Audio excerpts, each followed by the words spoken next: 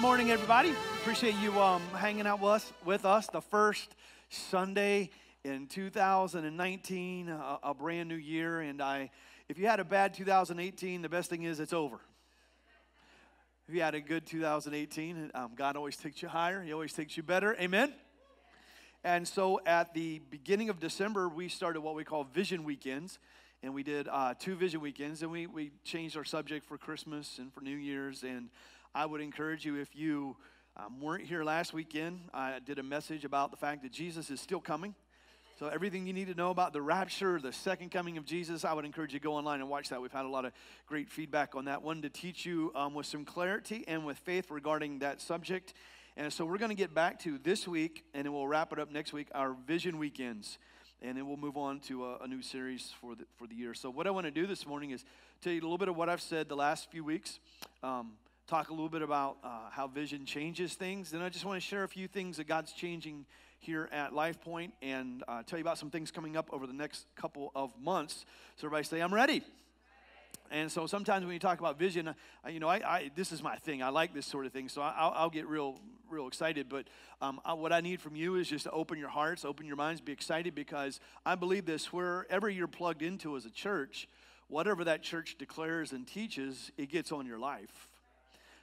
Whatever vision is thrown out there, when you embrace it, it becomes a reality in your life too. So we've been talking about vision, and the Bible says some important things about vision, and there's lots of definitions about vision. I just believe this. Vision is the ability to foresee some things.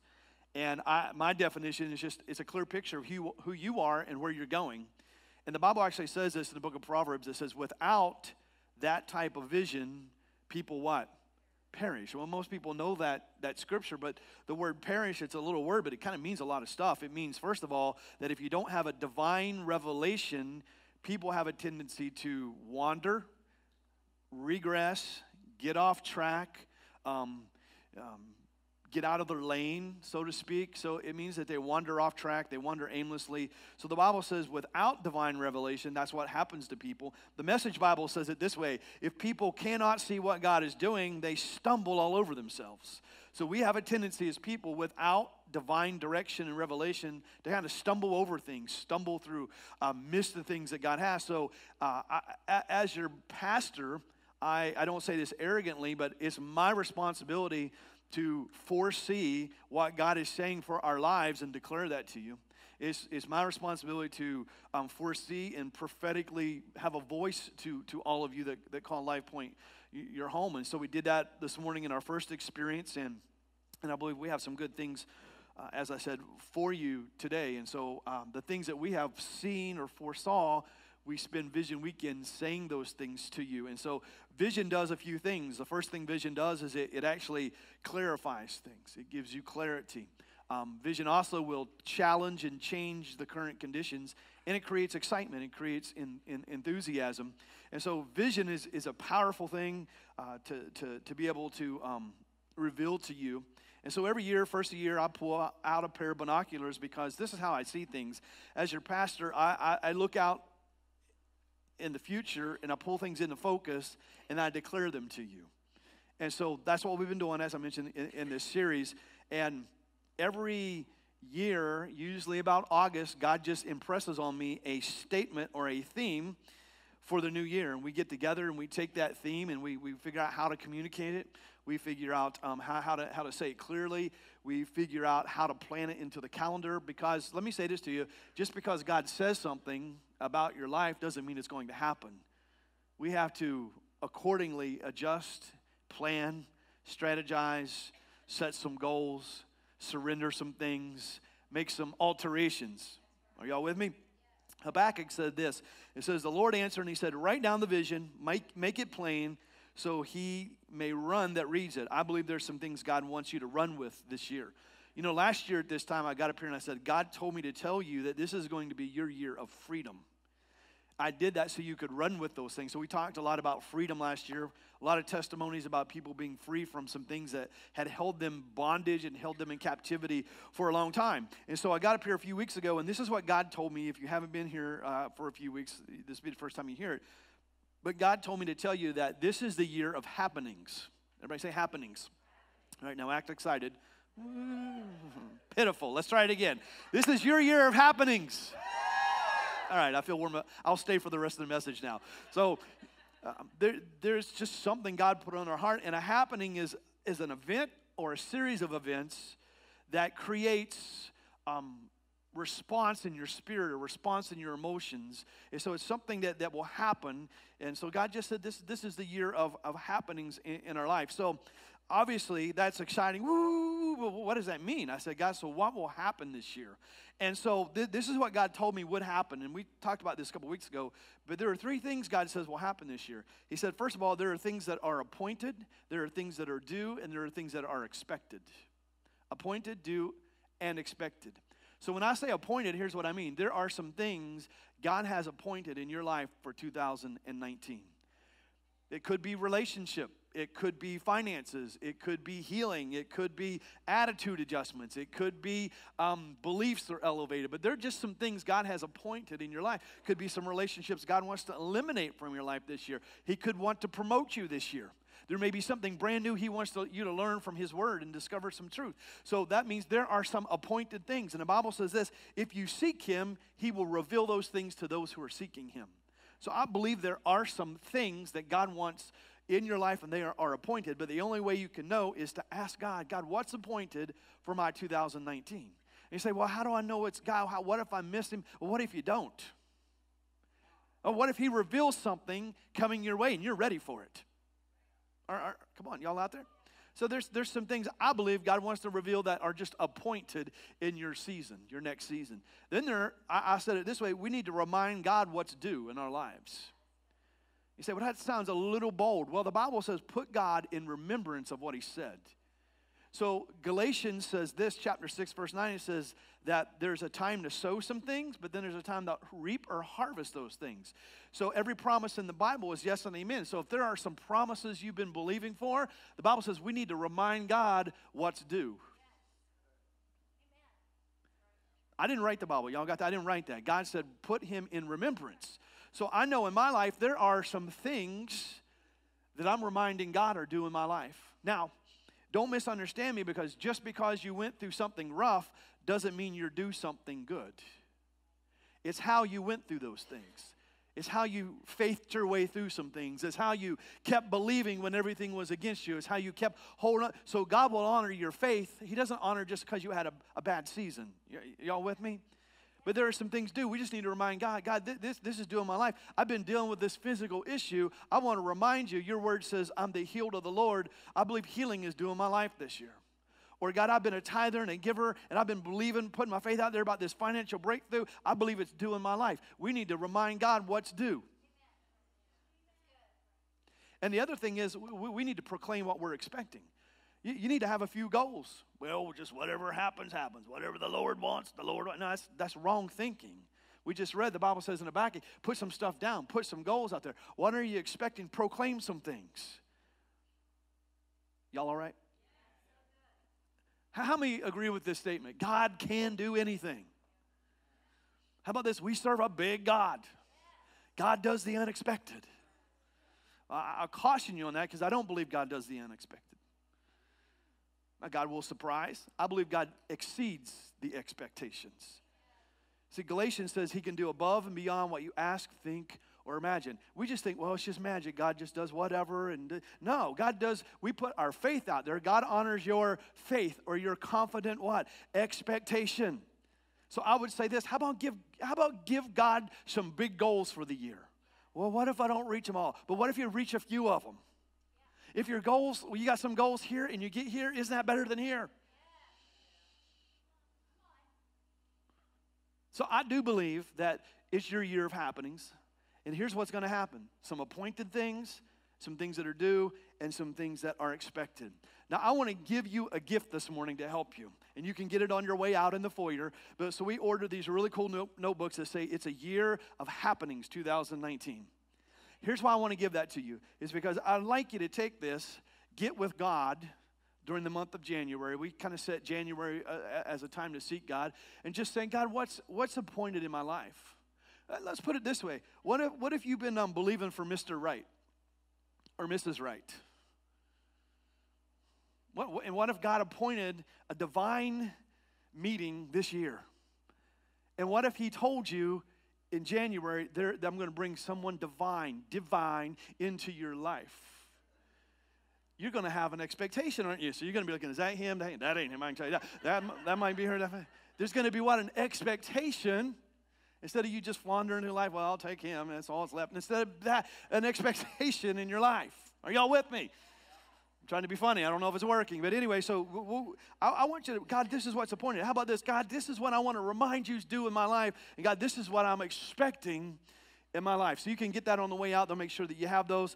Start bringing that with you. Put some notes down. Put some vision. Put some thoughts in there for 2019. Because I believe what God wants to do is he wants to wow you. Didn't the Word of God say something? Doesn't the Word of God say something like this? You don't really have because you haven't really. You cannot ask if you can't envision it. It's not like, well, just ask random. No, you have to envision, right? So then I asked this question. I said to God, that's what's going to happen. How's it going to happen? Now, you understand, God's not obligated to tell us how something happens. That's why it's called faith. But he let me in on a few things, and he just said it's as by the Spirit. Which we looked at that scripture. He said it's as by the Spirit, which means this: God's going to do some happenings, manifest some happenings, create some happenings, reveal some happenings in your life and my life. We learned this by the glory of God. I do believe it's a season, it's an hour. God wants to show up and show off his glory in his church again. Show up his glory in his sons and his daughters' lives again. And so how does God do these things? By his glory. What's the glory? It's just a manifestation of the presence of God. It's a manifestation of the goodness of God. That's what the glory of God is. It's not something really woo. It's the glory of God. It's just God showing up. And he might show up, and when God shows up, everything's subject to what? Change. If you've been under sickness, God shows up, the glory shows up, your sickness is subject to change. If God shows up and shows off, your depression is subject to change. If God shows up and shows off his glory in your marriage, your marital issues are subject to. See, when the glory shows up, it never leaves you the way it found you. So that's sort of some things we've been talking about for the last few weeks. So let's talk about how vision challenges and changes current conditions. As I mentioned, everything is subject to change. So change is defined as the process of things continually becoming different. Now here's what I know. Everyone says, we love change, but you don't. I'll be honest with you. Some areas of my life, I love change. And there's areas of my life I'm like, don't touch that. Right? And my wife, there's areas of her life where she loves change and areas of her life where she doesn't love change. My wife loves to move the furniture around like frequently. Anyone else do that? I'm like, it's in a good place. Why change it? Right? Our office is downstairs. We have this door in the middle. Every 2 weeks, she's like, how could I change this office around? And mine's been in the same place. I'm like, I got it how I want it. It works. But you know what? God never changes. The Bible said he's the same yesterday, today, and he'll be the same tomorrow. He doesn't have to change, but how many know we do? Here's the awesome thing about God. When you are in a relationship with him, you're always changing, but you're always elevating your game. You're always going higher. It says we go from one level of glory to the next level, to the next. But to go, think about it this way. Your attitudes need to change. I believe in 2019, your attitude needs an altitude lift. I believe your beliefs need an elevation. Don't make me come down there.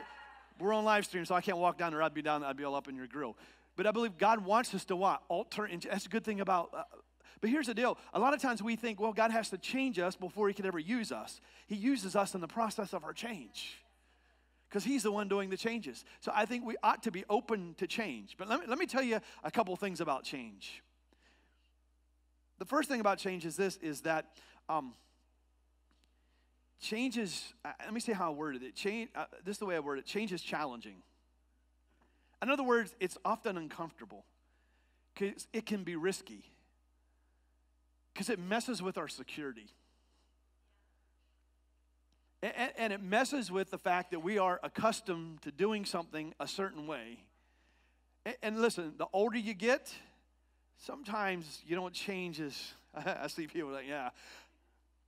You're like, well, leave it alone. I don't want it to change. Well, it hasn't worked the last 3 years. Why would we leave it the same way? So what vision does is it lets us look at our current conditions, our current lid, or our current level, and vision starts to challenge it, because vision is a divine revelation that it could be better, that God could do something stronger, it could increase, but we have to start having vision. And when you start having vision of it being better or larger or being elevated, what starts to happen? It's a little risky because we're comfortable. See, when you were younger and you didn't have any money and you didn't have any family, change was just frequent. But you get a little bit older, you get a little bit more responsibility, you got a little bit more stuff. Come on, are you with me? Change becomes a little more challenging. And I would encourage you with this. Always be willing to change. And I know that's easier said than done, but vision will challenge and change your current conditions. If you want a certain situation in your life to change, it starts with vision. Let's say you're dealing with something physical.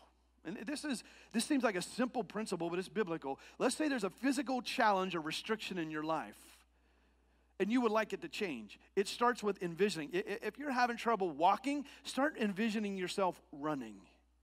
If you're having a challenge with a certain area, have a vision of it being different. It all starts with a vision, because vision will start to challenge mediocrity. It will challenge stagnation. It will challenge so just get some more vision. Because the Bible says without it, you stop progressing. So the first thing about vision, it is challenging. It will challenge where you're at. Here's the second thing about vision, is it's inevitable. It's inevitable. Here's the thing, the Bible calls change, it puts life in seasons. The Bible says there is a season for everything. There's a season of birthing new things. There's a season of death to things. So change means what? Seasons. We live in a state where seasons are definitely, you can observe the change in seasons. Some states not as much, but here, so we know the change of seasons. And every time there's a change of seasons, some things fade out and some things are birthed. And I believe you're stepping into your brand new, better season, because God always takes us what? Higher. And God always redeems our yesterday and sets us up for what? Elevation and growth. Matter of fact, I would say it this way, that change is good because change always produces what? Growth. Y'all got that? If something is not changing, it's dying. It's not growing. So change, and now here's the thing, you don't have to believe in the power of change. It's kind of like this. You don't have to believe in gravity, but jump off a bridge. There's some things that work whether you believe in them or not, right? And change is one of those things. Here's what they say. A lot of people, as they get mature in years and in their elderly years, one of the things they say they notice is how quick things change. And I do believe we live in an hour and a day where things change rapid. I mean, think about how quick technology changes. Think about how quick things change. I mean, cell phones came out. It was awesome. Now cell phones are changing all the time. Technology change. So there's change. But change can be challenging. Change is inevitable. And here's the other thing. Change is essential. So we have these options. We can look at change and we can just try to ignore it. We can look at change and we can try to defy it. Or we can embrace change. We can actually be catalysts for change. We can be what I call change agents. Well, what if you just embraced the potential of your life continuing to change? Not, especially when you're starting to get a little bit older, what if you embrace the theory that if I keep changing, I keep improving? Instead of, you know how we say, well, they get older and people just settle into I want to keep changing. As long as I'm changing, how many know I'm breathing, I'm growing, I'm elevating. And so I believe this year, I want to give you this challenge, okay? That it's your year of happenings. There are some things in your life God has appointed. There are some things that are due. Somebody got something due? And I believe there are some things that we can proclaim as our expectations. But here's the deal. Just because we say it's the year of happenings doesn't mean it just happens. In our lives, we need to look and we need to envision what would those goals look like? How would it change my life? If I'm believing God to show up and have a happening in my marriage, how would it change? What would make it better? What would make my life elevate? Start to get a vision for it. Vision will put pressure on your problems. Vision will put pressure, not on you, but it will put pressure on your attitude. It will put some pressure on your beliefs to the place where it starts to change them. And I do believe if God wants to have some happenings in your life, it's not God who has to change. It's us who have to start to change. Surrender some things, lay some things down, let God alter a few things in our life so He can show up frequently and manifest His glory and change some happenings. So when people come up to you this year and they say, hey, what's happening? You say, you better sit down because God has been happening all year. Now, I'm not saying that you're never going to have a few challenges in the new year, but I am saying I do believe God spoke this to me. That's why I'm being so bold about it. Now, let me read this scripture before we go on. This is a great scripture, and I'm going to read it from the Message Bible. Isaiah 43, verse 19 says this, forget about what's happened. That's a bold statement. There are some things we need to forget that has happened. Even some good things. We can get stuck on, well, I like how it's been in 1984. I still got the same haircut. Just because I love the 80s. We need to forget the good and the bad, right? Move on. And look what it says. Don't keep going over the old history, but be alert. Be in the moment. Be present. I'm about to do something that is brand new and it's bursting out. I love the last part. It says, don't you see it? See, you may not see it. That's why God told me to come up here this morning and say to you, I've seen it. It's a happening by His glory. I believe God wants to bring some miracles, some signs, and some wonders back into His house and back into the lives of His kids. So that's my personal challenge to you. And so I'd like to take just a few moments, tell you some things God's doing with our leaders here, some changes we're making and some things we do that affects you. And then tell you just like a few things that are coming up over the next couple of months. And so when I say vision and change, I want you to know that there's some areas God's talked to us as leaders about changing in our church. And the first one is changing some things in our core. You know, your core is the central part. It's the important part. It's the heart of things. And so a few years ago, our church, a lot of you weren't here, a few of you were, but our church really came under an attack. It's the only way to put it, an attack. And we had some staff members, and they actually deceived, if you will, several people, 100 and some people away from our church. And so during that time as leaders, we had to regroup with vision. We had to regroup with strategy. And at that time, we were kind of in survival mode. And at that time, God started to speak to us, and you've heard us say, and it's on all of our walls, that it's all about life change. And we've said these three things, that you need to get involved, stay connected, and become a bringer. And that's kind of been at the core of what we've been saying. And so as we went into the fall, I just felt like that needed to change. It was becoming inclusive, inward focused, and we needed to be during that season because we were just trying to survive a season of attack. And so I felt like God said, that is behind you, and I want you to change the vision statements. And so He gave us these three new things that you'll start hearing, that I believe puts us on mission and puts us on assignment. First of all, it's all about life change. That doesn't change. We're not changing that. But here's the three areas that God gave me that I'm going to share with you. One, that we honor God. Two, that we alter culture. And three, that we change lives. So it's all about life change. It's about honoring God. It's about altering the culture around us. And it's about changing lives. And let me just speak momentarily on each of those. And some of you may have seen the teaching I did maybe a couple months ago where I talked about honoring God. And I said something like this: it's not about programs, and it's not about people, it's about God.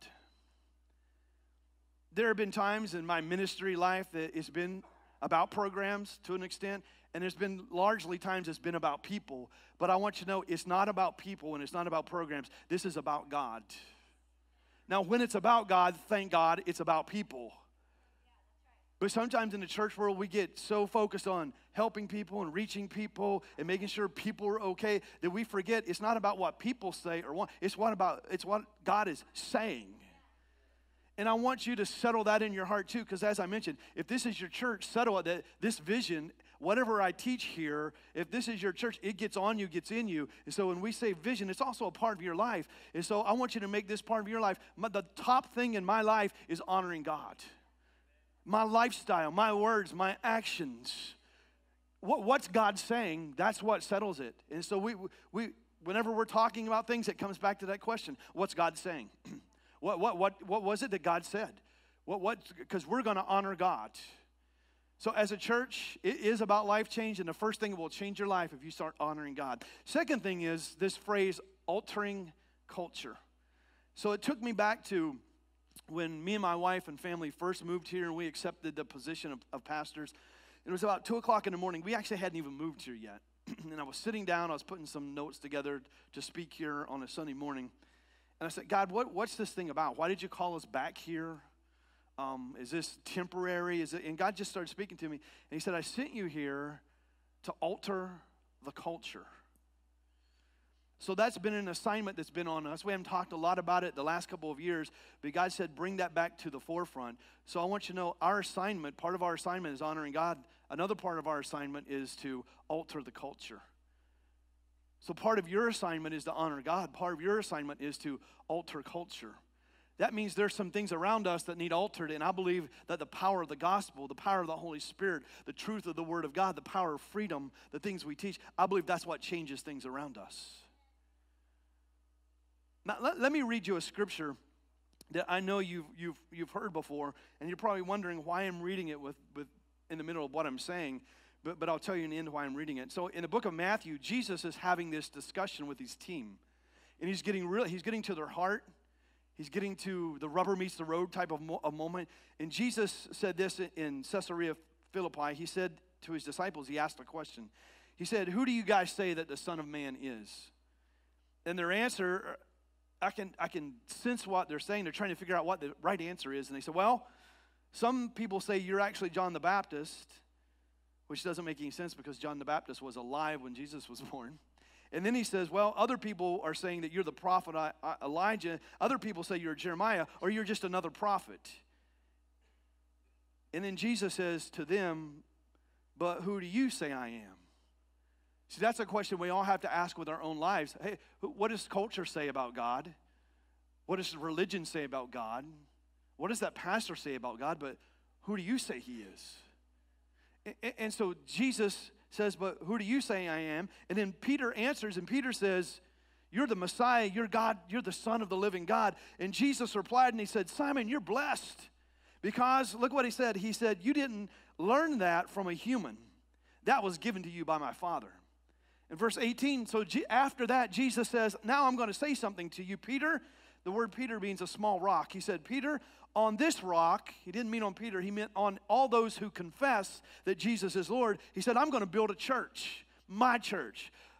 Whose church is Life Point? It's his church. Who builds the church? He builds the church. And look what he said, all of the powers of hell cannot conquer a church built on the right confession. And then he goes on, he says, and I'm going to give the power and the keys to the kingdom. Think about that. Jesus said the keys to operate faith and to operate the power of the kingdom of God on the earth, I'm actually going to give to the church.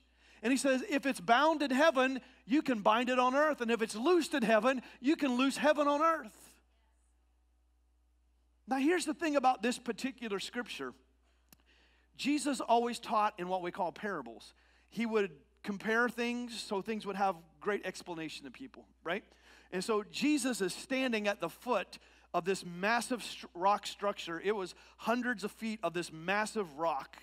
And he's standing at this rock, and at the bottom of this rock was a cave.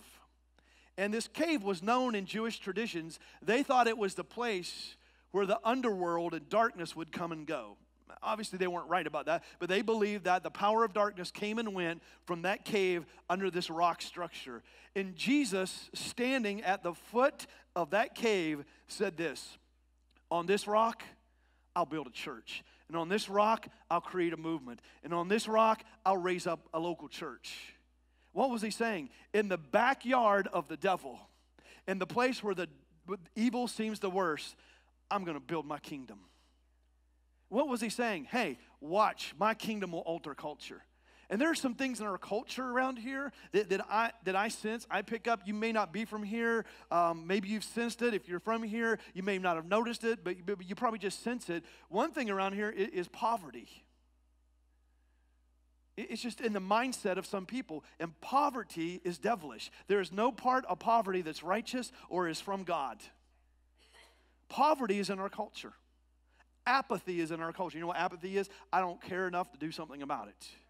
These are things that are in the culture around us. Then there's this word I hear a lot of people say, well, there's just oppression in the area. Well, here's what I believe. I believe, and I'm just talking Life Point. I'm not responsible for another church. I believe that God's called us to have impact and have influence right in the devil's backyard. And if there's poverty around us, we're going to keep preaching prosperity. And if there's apathy, we're going to keep preaching faith and vision. If there's oppression, the Bible says oppression lifts when you put on a garment of praise. We're going to raise up the name of Jesus. Here's what I believe. I believe oppression. I believe poverty. I believe these things that are just ingrained in our culture. One, God can raise you up out of it. Two, he can use you as a change agent to bring change. So my challenge is let's stop agreeing with that conversation and have a vision for something different. And I believe that's something he's telling our church. Hey, honor God, alter the culture. And so there's an assignment. I believe God wants us to reach out further into our region. If that means having some churches or ministries in some other location, that's something God put on us. Because there's some things God told us to preach on. Faith, grace, freedom into our culture, in the devil's backyard. Are you with me? Yeah. And so that's just the assignment he gave us. And the last part of that is just changing lives. Now let me ask you a question. Maybe since you came here and you started hearing about grace, or you started hearing about faith, or you started hearing about the Holy Spirit, has it changed you? Has it altered you? What God wants to do is, and I'm not saying we're perfect, and we don't all got it all together yet, but God has started to alter you, and he wants you to be a change agent. So when you go to work, you're a change agent. When you go to Walmart, you're a change agent. Walmart needs it.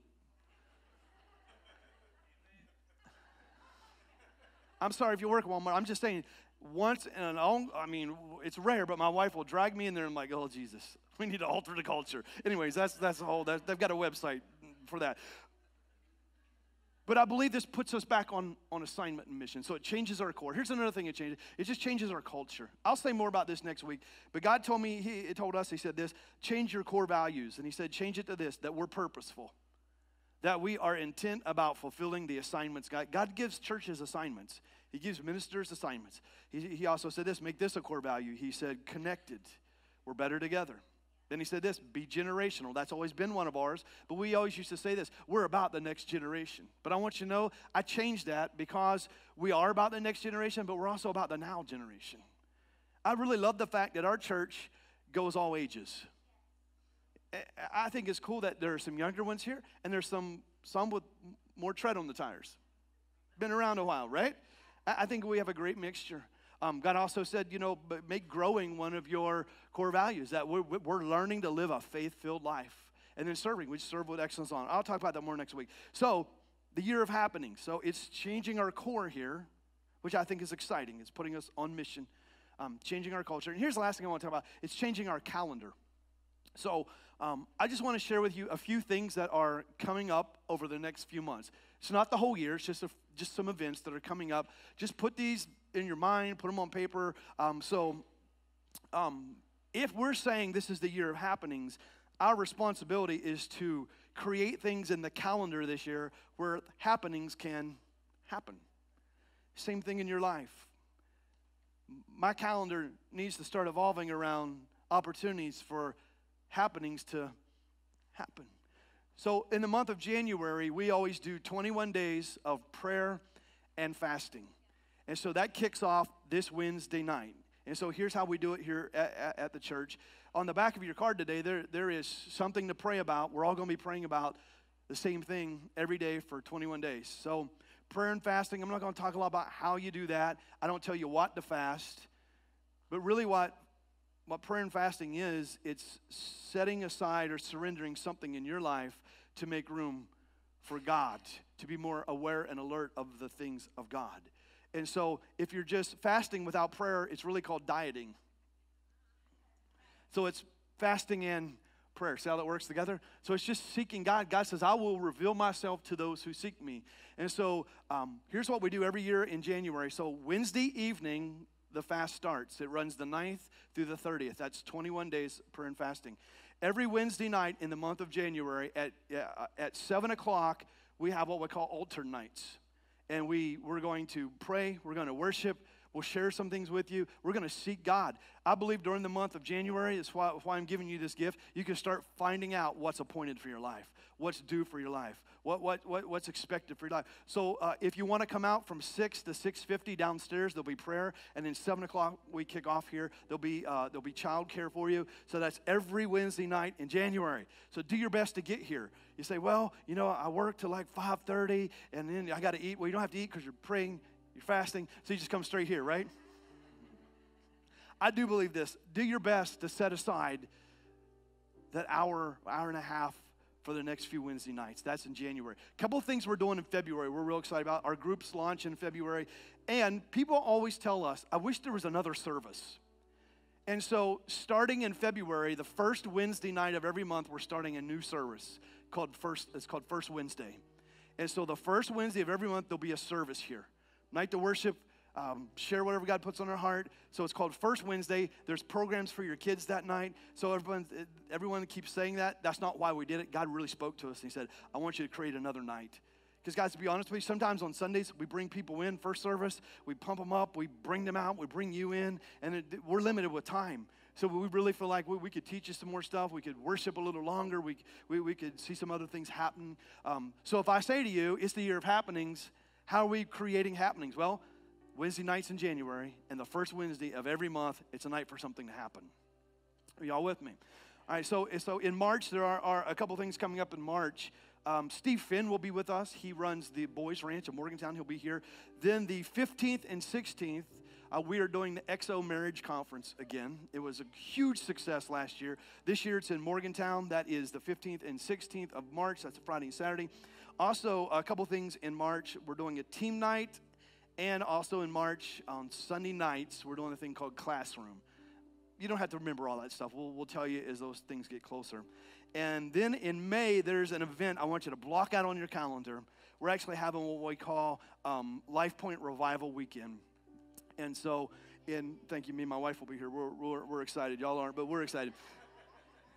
So it is the first weekend in May, which is the 3rd, the 4th, and the 5th. Friday night, Saturday night, 2 Sunday mornings, and a special event for our young people on Sunday night. So on Friday night, everyone has been here. If you haven't been here when Steve Munns is here, but those of you know Steve Munns, he'll be with us on the 3rd. How many have been here when Pastor Steve's been here from Go Ministries? He'll be here on Friday night. On Saturday night, the Pearsons will be with us. 9:30 service, Pastor Steve will be preaching. 11:30 service, the Pearsons will be. And then Sunday night, for all of our young people, Pastor Josh Pancher will be here from the United in Canton, Ohio. So awesome weekend. So mark that out. Do everything to be here. I'll just pitch a tent, your RV out here. Be here for all those services. And here's why I say that. We're saying it's a year of happenings. Guess what's going to happen? It's going to happen that weekend. I mean, not just that weekend, but I'm saying we're setting it aside for God to do something big, God to do something large. So, said a lot of things today. Let me summarize it with this, okay? Vision will always challenge and change where you're currently at. Vision's good. Change is good. Look at someone and said, change is good. I believe vision precedes change. Change precedes some happenings. Let's all stand to our feet. So just like we are putting into motion and allowing God to change some things at the church, I want you to open your heart so God can change some things in your life. You say, why would you change those things? Because we really felt like God tapping us on the shoulder and saying, let's change our core values. And we're in a different season. We were in a season then of pulling things back together. We're in a season now of starting to reassign and launch and take some new territory, amen? Well, what my question would be to you is that if you would get behind us and be all in, and we all understand this is under the banner of what God's doing here in our region. God put us here to influence and impact and change and rearrange some things that are in our culture. And it's exciting to know that He's trusted us with assignments like those. So we need to take our eyes off our small little world and say, God, use me to impact larger territory. Amen? Amen. How about we pray? Father, you're so...